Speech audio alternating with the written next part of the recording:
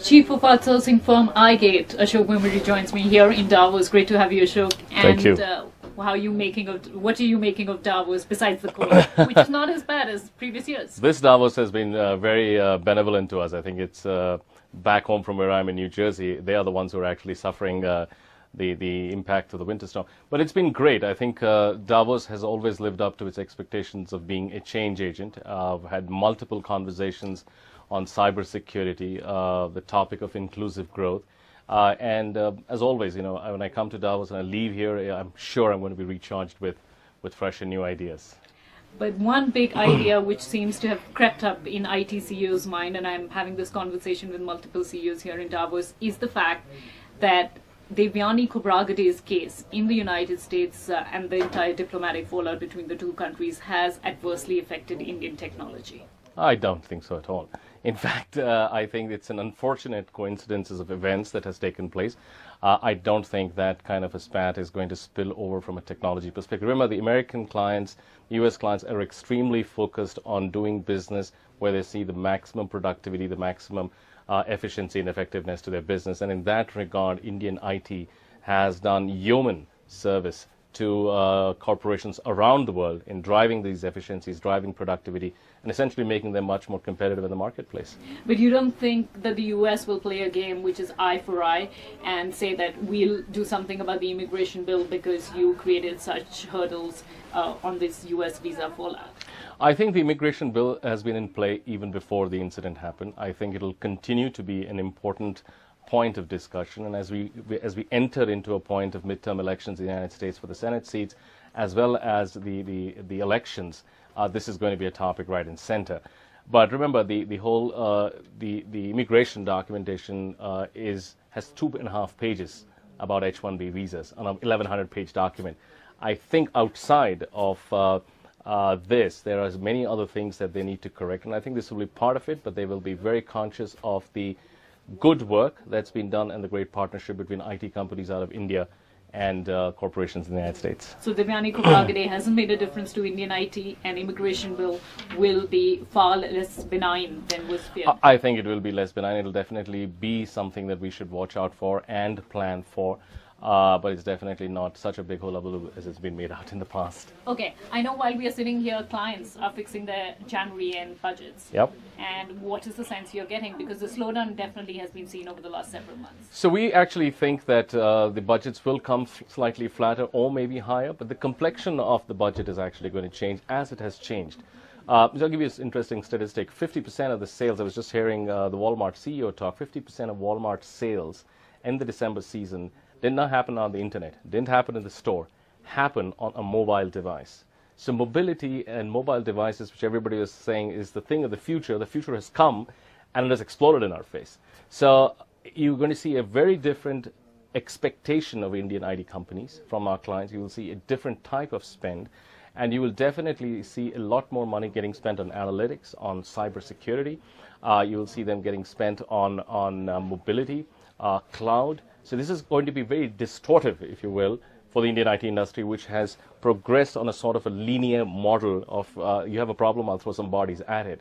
And we'll move to what we are espousing to be a more platform-based, much more utilitarian, and much more IP-led kind of a business model. But Ashok, you were in Infosys previously, and your decision to move to iGate was much talked about, in fact, because you were running a $4.7 billion unit, the largest, and were a potential CEO candidate. So that aside, and I'll come to that in a moment, Infosys tried that model in its previous avatar. In fact, many said that the reason that Infosys failed was because it tried all these new technologies and forgot its focus in its basic core strengths. Yeah, so that's a little bit of a pity, because the way it's been articulated is probably incorrect. I really think that the strategy that we are espousing in iGate, which is about platform-based solutions, it's about utility kind of solutions, which is built on domain competency, overlaid with process capability, and heavy lifting technology, is the way forward. You can get it right sometimes in terms of timing. You could get it wrong sometimes in timing. It does not mean that you stop doing the things that you've done in the past, but you add on layers. At this point in time, and the conversations that I've had, I just came out of the IT governors meeting, which is a place that I've just recently been inducted into. everybody is talking about that this is the direction. People are talking about mobility, analytics, about cybersecurity. Well, we have oscillated in the tech world in 2013, unfortunately, between tech utopia and cyber Armageddon. So we have everything great about tech, mobility, devices, interconnectedness. At the same time, we have had what I call the Snowden effect and cybersecurity threats, 110 million people losing their data from targets. So we need to balance this in an appropriate way and drive the maximum mileage out of technology assets. And that, I think people such as ourselves in iGate will be very advantageously positioned to be able to leverage some of these assets that we are building. So iGate is going to look very different from the Infosys model? iGate is going to be a very different company from what it looked like 1 year ago. We are focusing on building IP, we are focusing on building platforms. We want to focus on a few select clients and geographies where we are good at certain industries, and that's the direction we're going to take. We're going to build integrated technology operations platforms which are tangible, which we can take to the client, they can touch and feel, and we're going to underwrite our performance, and we're going to overlay that with process, domain, and technology competency. You know, Ashok, a lot of people say that you move from zero to, in 12 years to from a manager to a CEO candidate in just 12 years in Infosys. So a lot of people ask why you quit Infosys at that point in time. Do you feel you made the right choice? You know, people leave organizations all the time. I have to say that Infosys has been an extremely great place to work. I've probably worked with one of the finest people. So it's very fortunate to have great mentors, people who actually built this industry, who actually defined it and redefined it again and again. There is always challenges that you want to address, and here came a platform which I thought would be good for me to monetize some of the things that I learned. But I have to candidly admit that all I've learned, I learned in Infosys, as well as the ability to make the change of moving from Infosys to iGate. So many of your colleagues in Infosys have chosen a different domain, and that's politics. So Bala, Nandanilakani, and there could be more coming. What do you make of this transition? I think everybody has to go after what they're passionate about.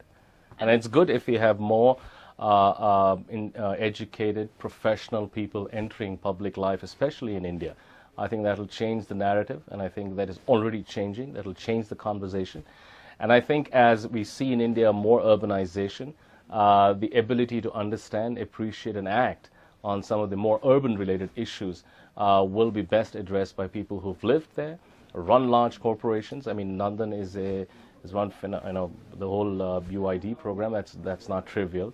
Bala has run a very, very large operations and businesses, and so we have some very good, competent people who are willing to get into public life, which was the biggest problem in India. In fact, I think we should celebrate the fact that all these people are coming out and saying, I'm going to do my bit for the country. But elections is not making a difference to technology. That's one of the sectors which has been far insular to movements in the government, so change.